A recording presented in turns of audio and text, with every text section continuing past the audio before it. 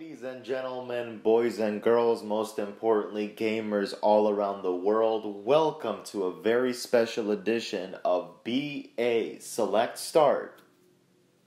B.A.S.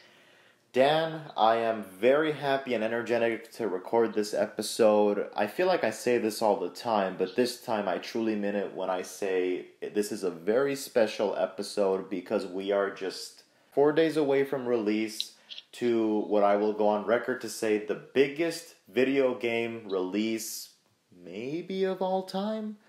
And also, we're recording on the 7th anniversary of the original game, as you pointed out.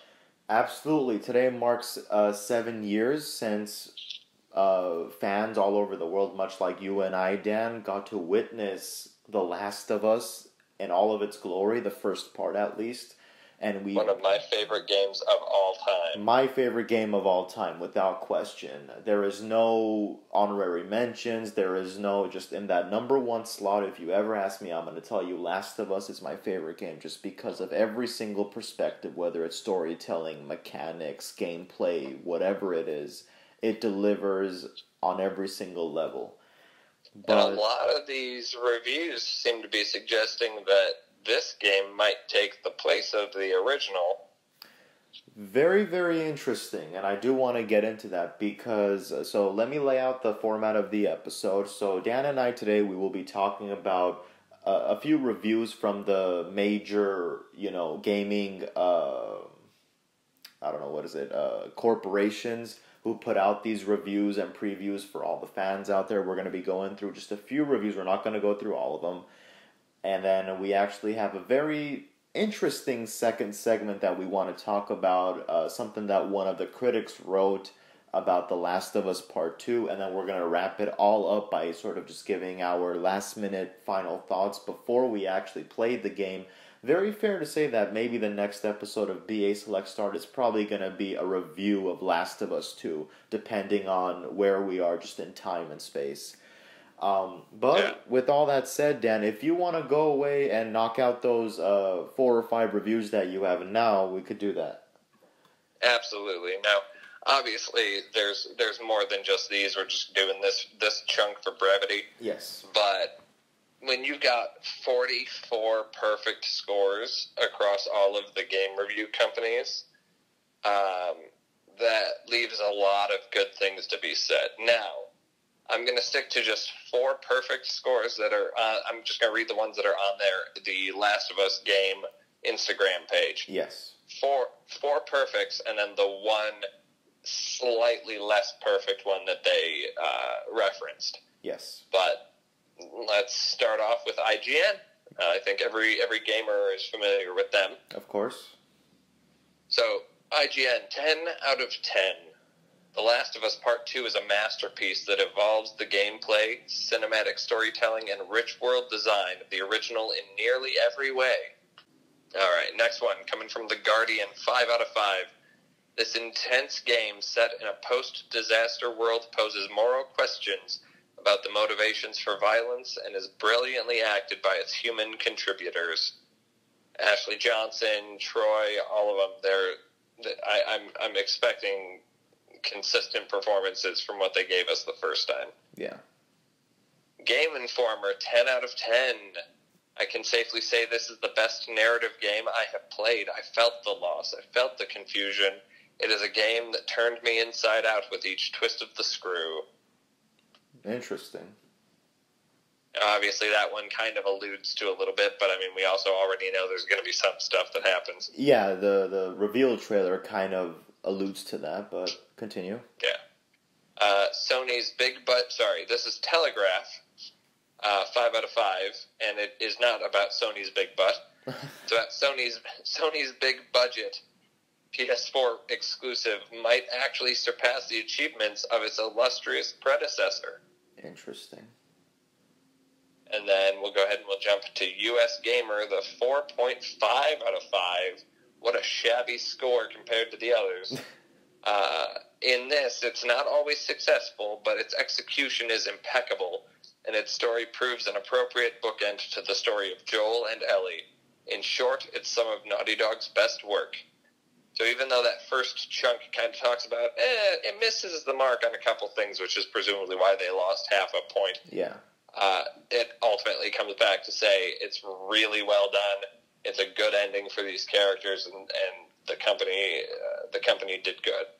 And like I know I commented on Ashley Johnson posted something on Instagram, and I just threw a little comment in there. I'm like, I hope you guys are proud, because I'm not even involved in the game, and I'm proud of what you guys are going to put out. Yes, absolutely. So, that's very appropriate to say. The thing with me is that, you know, a lot of these reviews, and they talk about the graphics, the mechanics, and all that, which I mean looks on point from everything that we've seen, from the reveal trailer to the state of play to the little BTS that we've seen, you know, in between. Everything seems great, but I asked you this a while back, and I said, how do you tell a second part in regards to story? How do you tell a second part? How do you give that story to the public? Because the first one, the standards are so high, and the ending is just enough where it's like, they gave you an ending, it's not really good, it's not really bad, it's meeting everybody in the middle and saying, okay, that's the first game. But where does the story go now? And you look at these 10 out of 10 scores, you look at these 5 out of 5 scores, and in my mind I'm like, what in God's name, like, what are we in for? What are all those twists and turns that everybody's talking about? What's going to happen? You know, and we've talked about numerous things, like possibly Joel not making it, maybe even Ellie not making it, or someone else that we've come to know maybe not making it. But it seems like with all that calculated into the equation, this game, like you said, 44 perfect scores. So I mean, I don't know, where's your head at in regards to all this? All of the clips that we've seen, all of the tidbits, all the cutscenes, the teasers, all of it has gotten me really, really excited and really hyped. And the game looks beautiful. Yes. The game looks and feels like it's going to rip our hearts out and make us cheer for our heroes to get revenge for the wrongs that are imposed upon them. Because for me, like, you see the love and the happiness in Ellie's face in a couple of those scenes, and then you see that scene when she's against the car. Yeah. And she pulls out the gun as everybody comes out of the building, and you see the anger and the rage and the sadness in her eyes, and you're like, oh man, they captured the emotion of and her humanity so well. Yeah. So I'm so excited to see what they've got, what they've put out, and like I said, I hope that everybody who's worked on this, especially with all of them, with what negative press the game got, I hope that they're proud of what they accomplished, because it sounds like It sounds like, I mean, maybe their pockets don't necessarily reflect it, but it sounds like all the hard work was worth it. Yeah, I mean, if you're a gamer, specifically a PS4 gamer, and you don't see this as a big deal, then I really don't know what's gonna fill up your appetite, because, you know, we keep on seeing, you know, I believe there was a review somewhere around there, maybe, and I know we're going to get to this in the second segment, something talking about 30 to 40 hours of gameplay. Yeah. And you look at everything that we've seen, a mix of beautiful landscapes, violence, storytelling.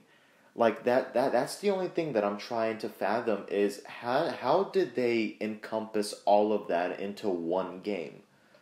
Because sometimes you hear certain things like, oh, you know, we wanted to do this, but we didn't have enough time, or there wasn't enough budget, or there wasn't enough labor, or whatever the deal is.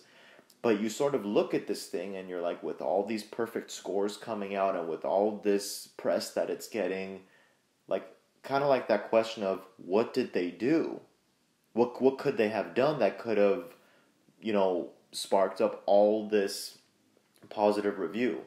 So, Yeah. like, I guess what I'm trying to say is that I'm trying to turn something that right now in my mind is abstract, and I'm trying to turn it into concrete so that I can grasp it, because this seems like, because they keep on saying it, they allude to it, this is Naughty Dog's most ambitious game, this is the most hyped up game, and open world, and all these features, and this and that. And in my mind, it's like, how? Or like, how do they do all this? Like, what are we in for? And I know I keep on saying that, but that's just sort of where my mind is right now. What are we all in for? What's gonna happen?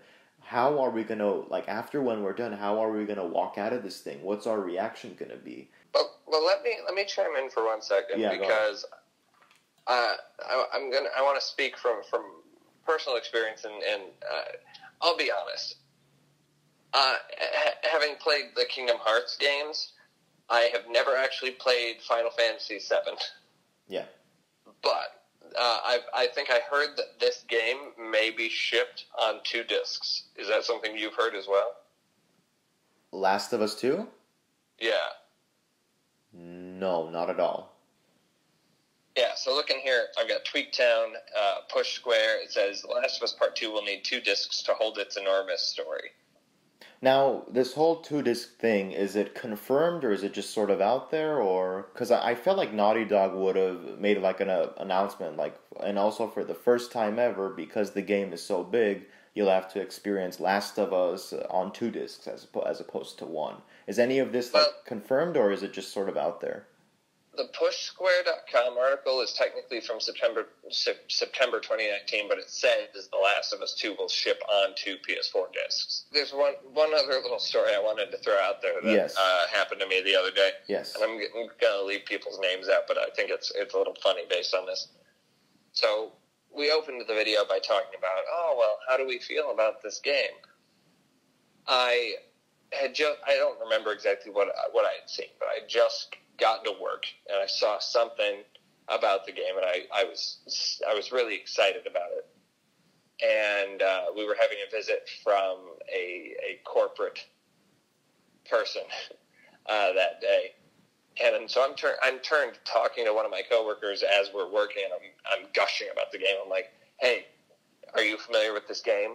Comes out in like 4 days. I'm so excited. It's gonna be super exciting. I loved the first one." And I turn, and this corporate guy is standing right next to me, just looking at me, and I go, "Oh," in his face. And he gave me some nice comments and then walked away. But if that isn't enough to tell you how hyped I am for the game, that I don't even realize my boss's bosses are standing right in front of me, staring at me gush about this game at work. I'm pretty hyped. Yes, I am as well. Fair to say that from that State of Play video all the way to now, it's like a volcano where you feel that lava just building, and just waiting for it to explode.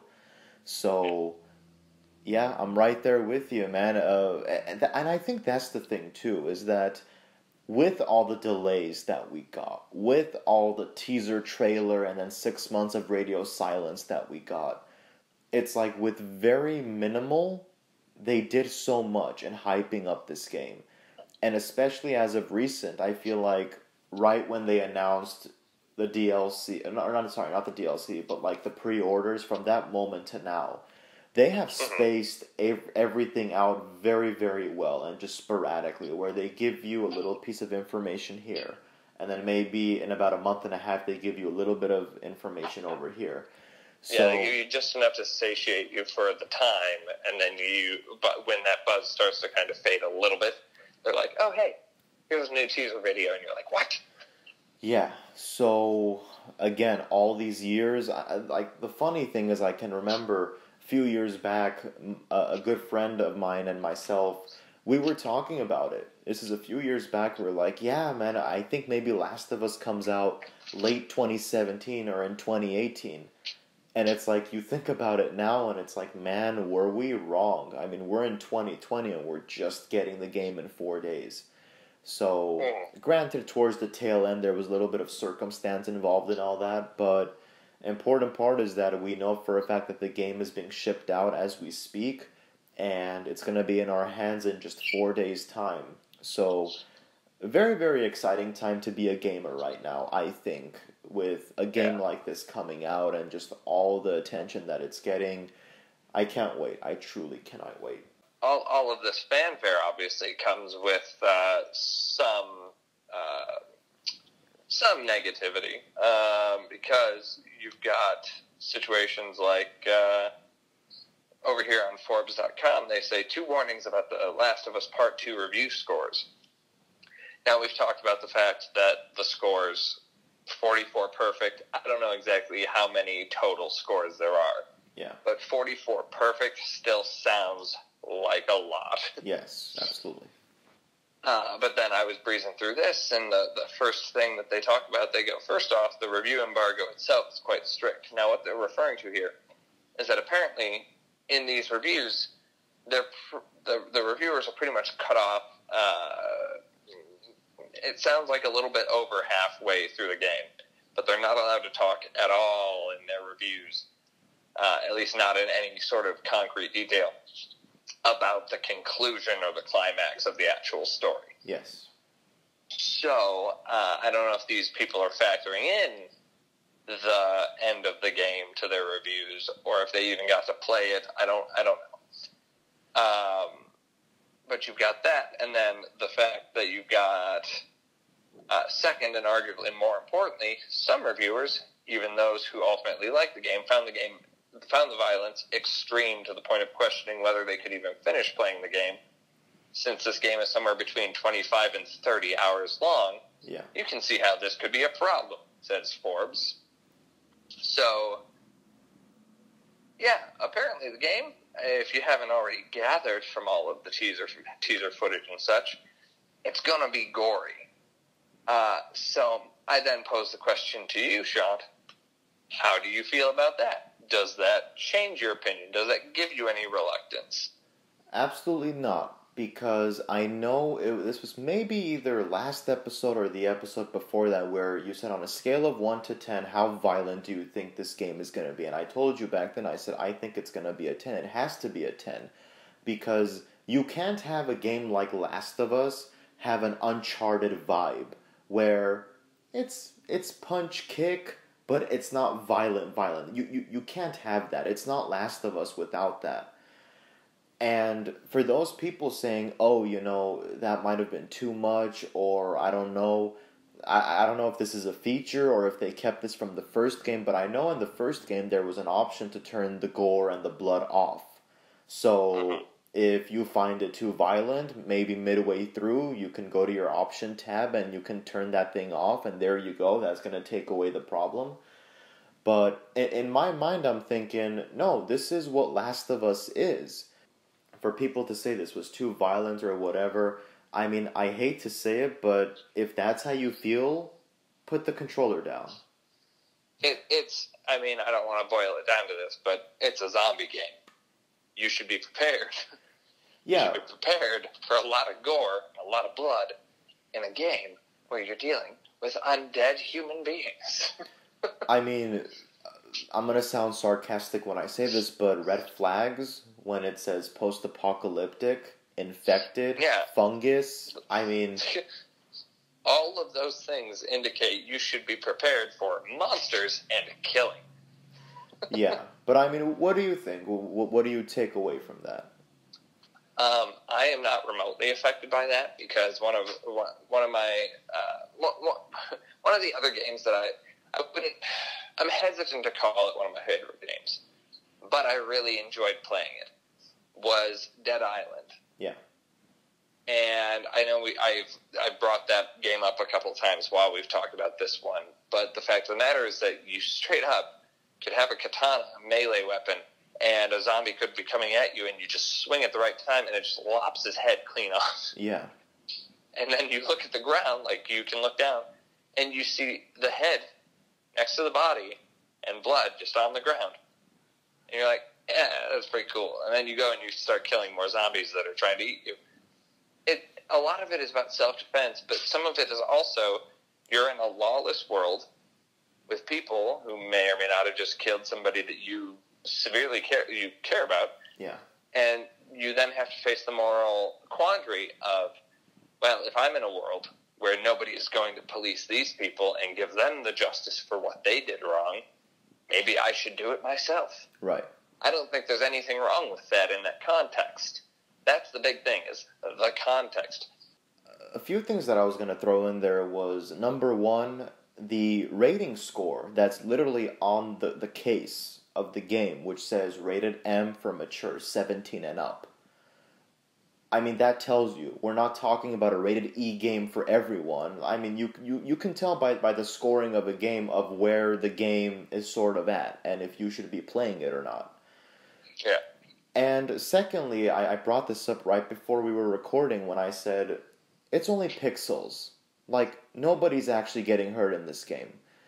And I'm going to bring this example up again one more time just because we've talked about this particular genre of video game in the series as well. But it's like looking somebody in the face and going, you know wrestling is fake, right? And again, it follows that same notion of, I'm not watching wrestling to watch an actual fight. I'm watching to be entertained, to suspend disbelief for just a few hours. And back to your point, it's like the same thing for Last of Us. We're not playing this game to see like how much violence it contains or what's the moral compass of each character. We're playing it because this is a series and a group of characters that we have followed for 7 years at this point. And we want to see where their next adventure is taking them. And I think it's definitely not that we're sitting down to play the game. Most of us, I'm assuming, we're not sitting down to play the game in order to kill people. We're sitting down to play the story. Yeah, that's at least my mentality. Anytime I pick up a video game, is I have to have mentioned this before on the podcast. I'm a very story-driven gamer. Yes. And so that's why I like things like Legend of Dragoon, Kingdom Hearts, Last of Us, Uncharted, because they're story-driven. And so stuff like Call of Duty, honestly, that's, I think, the biggest one. Things like Call of Duty don't call out to me too much, because while they might have a campaign mode, I'm not exactly a warmonger. So I'm not drawn to that game. I guess I'm more of like a fantasy RPG type of person. Yeah. So plugging me into a zombie game or a fictitious, silly game where Final Fantasy characters and Disney characters mesh is more up my alley. But we're not sitting down to go, man, I want to spend 25 to 30 hours killing folks. So with that, we finally come down to the third segment of this particular episode, which is final thoughts, sentiments, questions, observations, conjunctions, anything that you want to throw in 4 days before we experience what seems to be the ultimate video gaming adventure. Now is your time, Dan.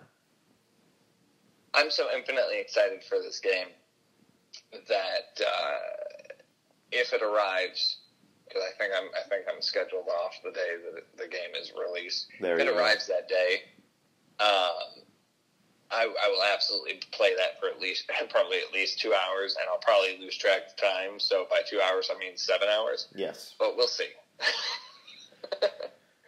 I can't wait to delve back into the world of Joel and Ellie and follow Troy and Ashley on this journey to bring the story to a satisfying conclusion, because I have every faith in their performances and in Neil's directive vision, as well as the entire team who worked tirelessly to make news and finish this game. That they're going to give us a solid product that they're going to be happy with, and that we're going to be happy with also. Yes, very well said. My final sentiments is that, again, we keep on going back to it. 7 years ago, this adventure was sort of dropped in our laps, and we got to experience the first game and the DLC and all the teasers and previews for the second one up to this point. And we are going to experience. I thought Uncharted 4 was like a big deal, and I'm sorry to say it pales into comparison when you put it right next to Last of Us 2. I think that maybe, just maybe, Last of Us 2 is it's gonna outperform the first one, because we talked about it being such a big game and the environment and the whole two-disc theory that we have going on, and where we can take these characters and how much detail is put into each and every moment of the game. It's a big adventure, and in 4 days' time, we're going to be experiencing in the second part, and like you said, Dan, probably the conclusion of this adventure. And I'm excited, and I think that it's finally time for us to experience it after all this time waiting. And fair to say that, again, the next time when you guys catch us, it's going to be review time for The Last of Us, and we're going to be able to just say what we're feeling whenever the time comes. Obviously, there's a few days left. You probably can't get your hands on the Ellie edition. Probably can't get your hands on the collector's edition at this point unless you're paying a fancy premium over on eBay. But you can probably still pre-order the deluxe edition or the standard edition. Be sure to pick up your copy for $6/19/2020 of The Last of Us 2, and join us and join the entire production team on this journey in this final chapter in the story of these characters that we love so much.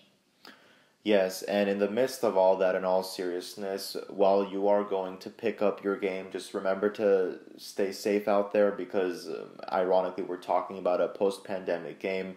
We are in the middle of a pandemic in real life as well, so be safe out there when you're going to get your copies. Wear masks at all times, maintain distance between yourself and others, and we'll see you guys on the next episode, but always remember and never forget, whenever you're in doubt, just turn down the treble and crank up the bass. We'll touch base with you guys on the next episode.